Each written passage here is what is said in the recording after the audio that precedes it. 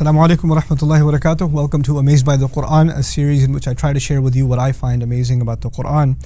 I'm continuing the subject of plurals, and today I'll start off with something pretty basic, won't go too technical. Two words I'll compare with you in Arabic are as-sama. Sama means the sky, and as-samawat means skies. Okay, so sama means sky, and samawat means skies. Obviously, when you hear that, and if I ask you which one do you think is more, you would say samawat, skies, is more. But technically that's not true. The word sama in Arabic is an infinitive. What that means is whatever lies above.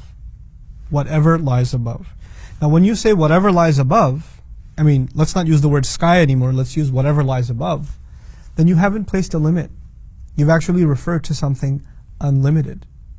But when you say as-samawat, the skies, then you've made reference to what the Quran calls the 7 skies. And by using the number, you've clearly placed a limit. Technically, sama, the singular, is unlimited. And samawat is actually limited. The plural is limited. So go back to the beginning again. The Quran's language suggests that sky, singular, is unlimited, and skies is actually limited. It's counterintuitive when you think about it in English, but it's the opposite in Arabic, okay? Now, Allah says in one place, قَالَ رَبِّي يَعْلَمُ الْقَوْلَ فِي السَّمَاءِ.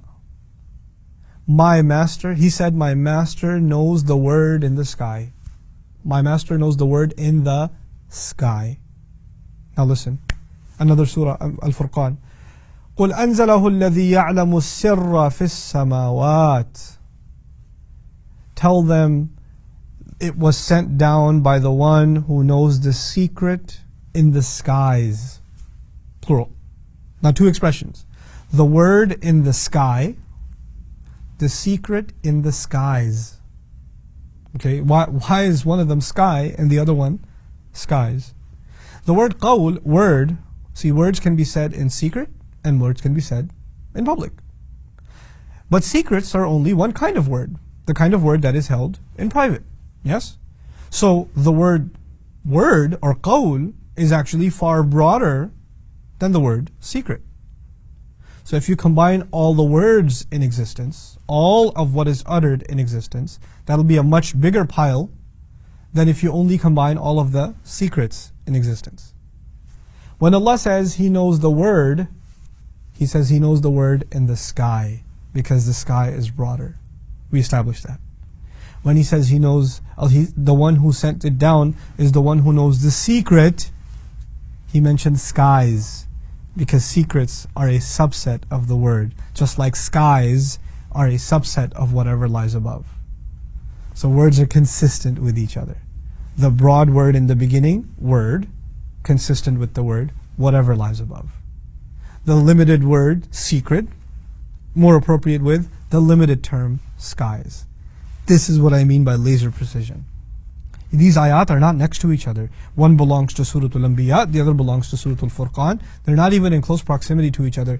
And yet the way in which the Quran, in an oral tradition, bears in mind these comparisons that we now do textually. We look at these ayat, we put them next to each other. The Prophet himself, sallallahu alaihi wasallam, did not put them next to each other. He did not put them next to each other. This kind of textual analysis and this kind of microscopic, linguistic comparison is not possible unless you go through those references and these references, do an analysis of this word and that word, and then say, wait, there's a consistency here and there's a consistency there. Subhanallah, how He just says it. He just says it. I want to remind you of something I said in the beginning of this series, and I'll keep saying over and over, is that the Quran is something that has come to us as an oral tradition primarily, and is not subject to an editorial process. Once the Prophet ﷺ said something, once he recited an ayah, it got memorized and it started getting spread. So you can't even take it back if you want to. You can't.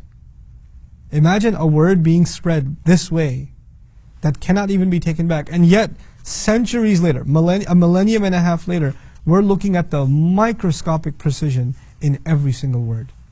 This is the word of Allah. May Allah Azza wa Jal help us internalize that truth. Barakallahu li wa lakum. Wassalamu alaikum wa rahmatullahi wa barakatuh.